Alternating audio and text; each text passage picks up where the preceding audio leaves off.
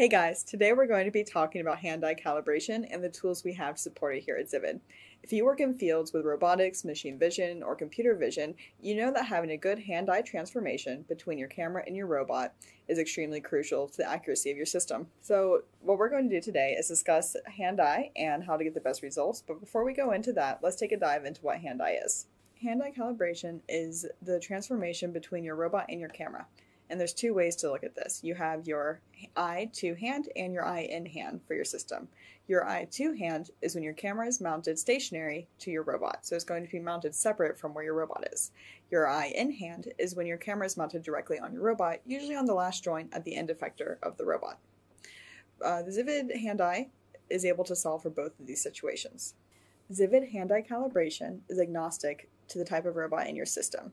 All you need to do is provide the poses in a 4x4 homogeneous matrix and the corresponding point clouds. With this data, Zivid is able to return a rigid transformation to give you the relationship between your camera and your robot. We will look at different steps we recommend to guarantee the best hand-eye calibration. Whether you're a seasoned expert with hand-eye or you're just getting started with using hand-eye calibration, we hope to offer some tips and tricks that help provide valuable insights and information about hand-eye calibration and how important we consider the topic here at Zivid.